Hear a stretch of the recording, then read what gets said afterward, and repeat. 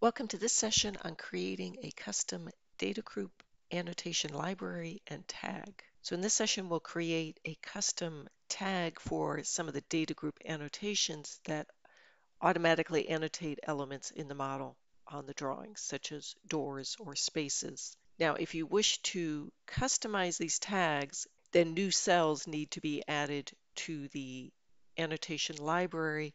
And I would suggest that you copy the annotation library that is delivered in the regional data set and place it in your company workspace or work set. Keep in mind you can only point to one annotation library at a time. So we'll start by actually going out to Windows Explorer and copying that delivered cell library into our company workspace.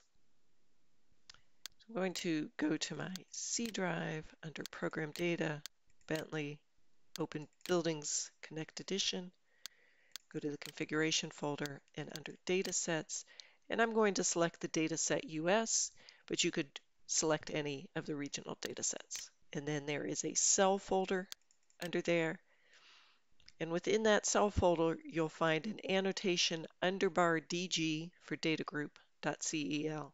So I'm just going to right click and copy. Then I'm going to go back to my W drive under the CE configuration folder and under the workspaces, and I'm going to select my XYZ workspace. So I'm going to set this up as a workspace standard. I'll open the standards folder, and in this case we're going to put it in the cell folder.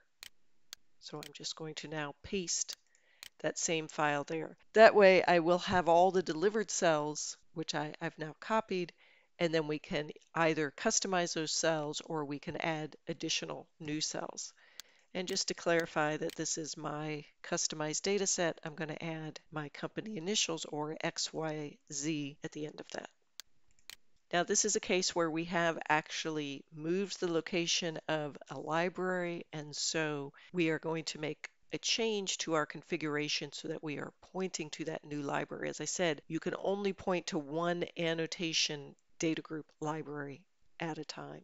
So I'm actually going to make that change to the configuration in the workset configuration file. So I'll do it in the template, in the project template config, and that way every time I create a new project it will automatically be pointing to this workspace cell library. So I'm going to go back up to my XYZ workspace folder, and under there I have a worksets folder, and this is where I have the configurations for different worksets I might have in that particular workspace. As I said, I'm going to make this change in the template so that any new projects will already have this modification. I'll go ahead and open up that configuration file.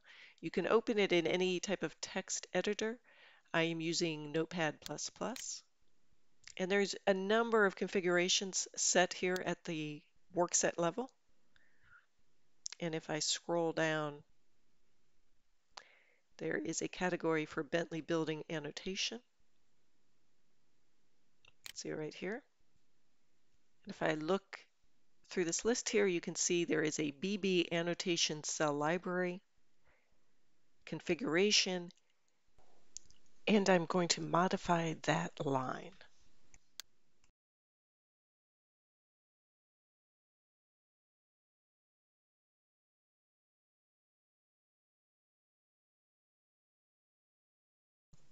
Now that I have reset the configuration variable to look at the new library that I created, I'm going to reopen OpenBuildings Designer and set my workspace and project. So I'm in the XYZ workspace and using the project template US here, and I'm going to go ahead and we'll just browse.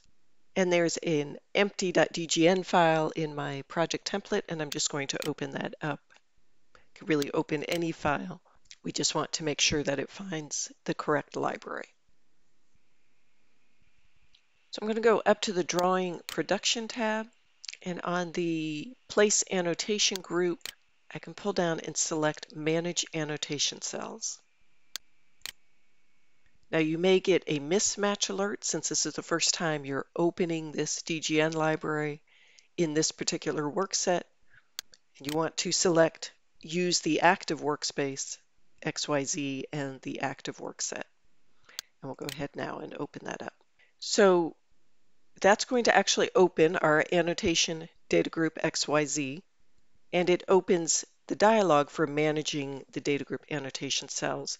Now it shows you here the current library. You just want to confirm that it is the library you just created, the annotation DG XYZ cells. So if you've done the last step correctly, set the configuration, then you should have the correct library here. And we're simply going to create a new cell. You can see here, if I pull down this list here of annotation cells, there are a number of cells already in this library because we copied the delivered library. And we're going to create a new cell. So I'm just going to come up here, create new cell model. We'll use design from seed. We'll give this cell a name. Again, I'm going to prefix with the company initials so that users will know this is the company standard for space labels. We'll call it XYZ space label. And of course you could give it a description as well. I'm just going to use the same text. For annotation scale, you'll want to set that to full size. We want to be able to place this as a cell, so you want to select that option. No need to select the option to place it as an annotation cell. The process of placing these data group annotations already does that, and in fact, if you check that, it will actually end up scaling it twice and not give you the result that you want. So once we have that set, we can just select OK, and we now have a new cell in our library, and we can go ahead and start adding the text fields that will make up that cell. So once I've created the cell, first thing I want to do is associate it to the right catalog type. So this indicates what type of element this cell would be used for. So I'm going to scroll down and find my space type. We're going to make a space label.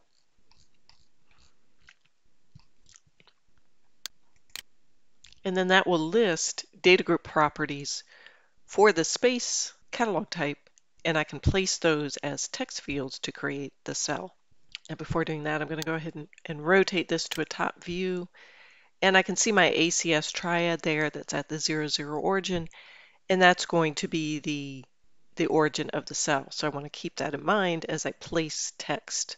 I also want to perhaps use one of the text styles that I have set up, so I can right click and activate a particular text style. Then the text will be placed using that style. I also might want to make sure my active level is what I want it to be. So I'm going to use, again, a shortcut, which is Q1. That pulls up the attributes toolbox, and then I could select my active level. So for instance, I'm going to select GANO text, but you could have a level, for instance, for the room name or for the room number, so forth, however you want to arrange your levels. So I've got the active level set, and then I simply select the data group information that I want. So for instance, I'm going to start with the label, and then the length would be the number of characters allowed. So I'm going to use 25. It is a text string. And then we simply are going to select place text. You may have to zoom in a bit. This is going to place it, at actual size, which is 1/8 inch text here. And I'm going to place it and then rearrange it because I need to change my placement point on my text there.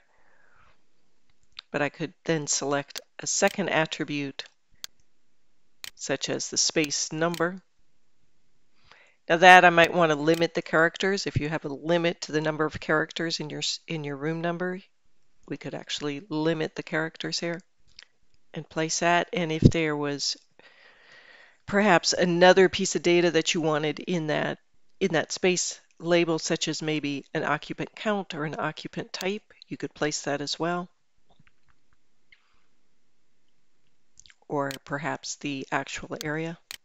Now the actual area is actually a number, so we might want to control how that is placed. There is an area preference, so you may just want to use that, and then the accuracy. So if I'm putting that in feet, I might want 2 decimal places on that, or if I don't want to be that accurate, I just want a round number, I could do that as well. And then select the place text, and that'll place our actual area. So I have each of those pieces of text in the file now, and I'm again just going to use my change text attributes to just change the justification. So perhaps on each of these I want to just use a center. So we'll change them, and then I can move them, selecting, and then maybe working off my origin.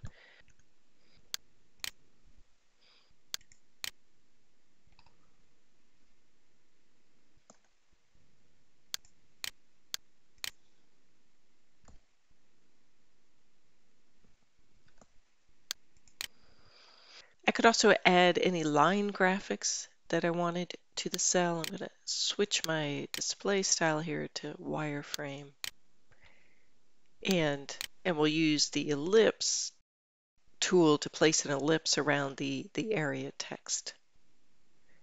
So I'm just going to select the center of the text and create an ellipse.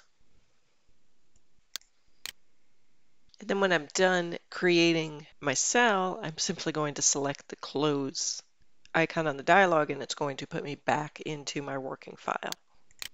Now in the next session, we will actually set the new space annotation tag as the default label for our spaces.